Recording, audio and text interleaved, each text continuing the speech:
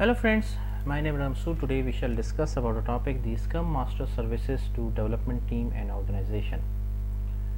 Friend, today's topic is very interesting, especially if you have interest in Scrum and Agile and you want to know about it. So let's start friend. First of all, I would request to please subscribe to my YouTube channel and click on the bell option as well so that my new videos can reach to you. Also, you can follow me on the Facebook page as well. So friend, the services Scrum Master provide for development team and organization. So first of all, the Scrum Master key services to development team and organization: coaching the development team in self-organization and cross-functionality, helping the development team to create high-value products, removing impediments to the development team's progress, facilitating Scrum events as requested or needed, and coaching the development team in organizational environments in which Scrum is not yet fully adopted and understood. Now, coaching the team. That means friend, a Scrum team's ultimate goal is to self-organized and collaborative with a high degree of cross-functionality, and it is a major responsibility of the Scrum Master to help them achieve this.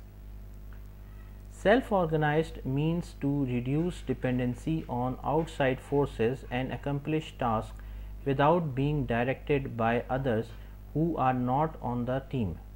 The Scrum Master has to encourage and empower the team to become self-organized. This will help them become more accountable for the work they do and ultimately help them become more productive. The Scrum Master helps the team become cross-functional, which helps them deliver incrementally and iteratively, implement feedback from customer, and deliver a potentially shippable product at the end of each sprint.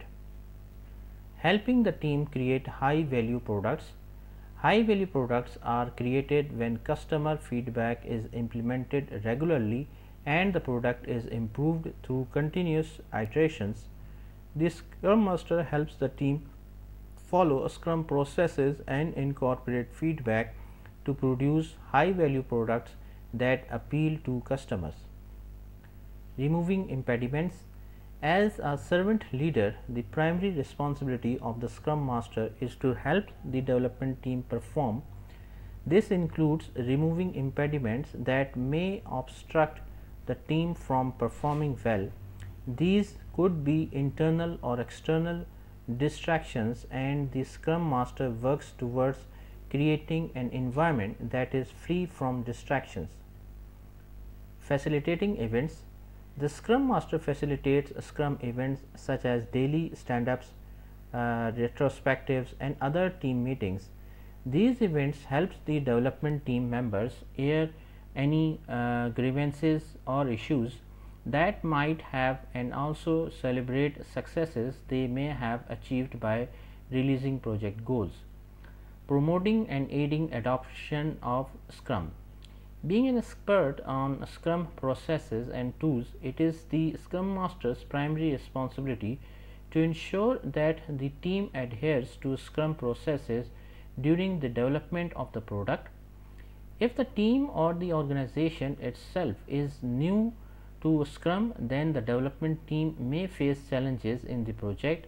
By helping the development team understand Scrum processes and techniques, the Scrum Master ensures that Scrum is followed and the project goals are reached.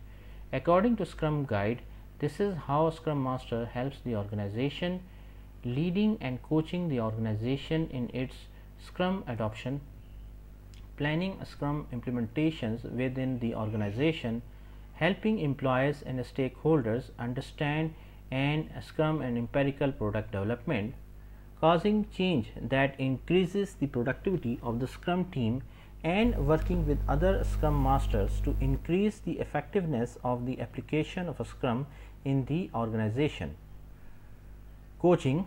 The Scrum Master has a greater responsibility than that of leading the team, and that is the promotion of a Scrum in the organization.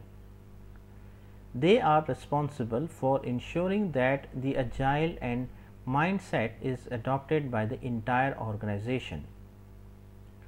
Planning Scrum implementations. Just like the Scrum Master coaches the enterprise in Scrum, they are also responsible for implementing Scrum throughout the organization and ensuring that the implementation happen as per Scrum values. Helping everyone involved in the project understand Scrum, the Scrum Master has to ensure that everyone involved in the project, including the stakeholders, have knowledge of Scrum. They guide the development team in the implementing Scrum and the empirical product development process. Increasing the productivity of team, the Scrum Master looks for ways to enhance the productivity of the development team. This could be by introducing changes they feel is appropriate, introducing new tools, or by leveraging working in the empirical environment. Working with other Scrum Masters, the Scrum Master in the organization implement best practices that help them increase the effectiveness of the Scrum enterprise-wise. Challenges faced by Scrum Master. First one is this Agile and Scrum adoption problem.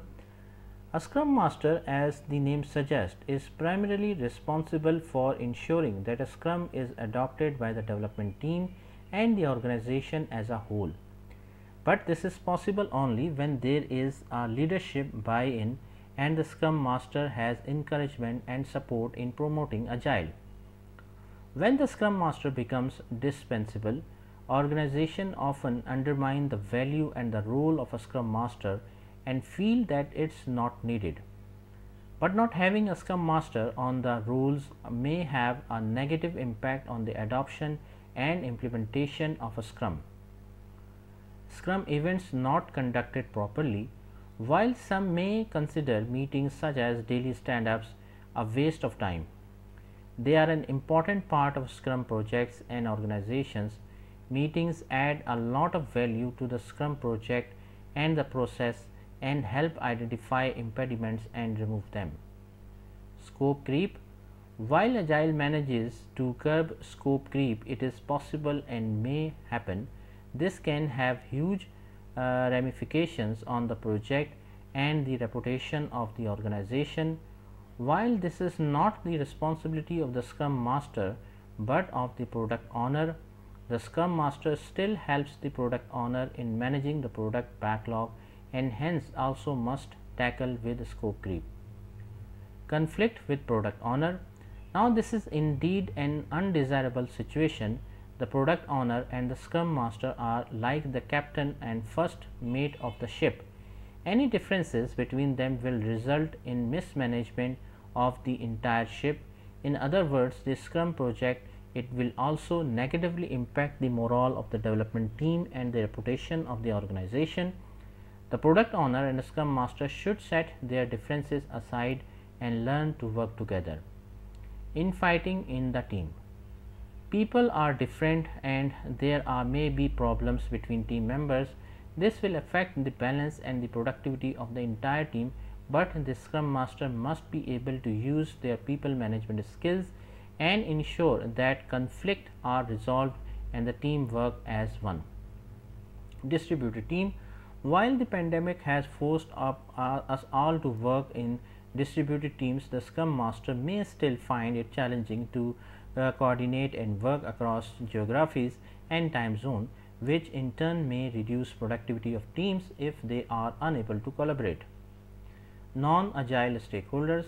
It's often tough for a Scrum Master to convince the stakeholders about the advantages of a Scrum, especially those stakeholders who are already used to working in waterfall.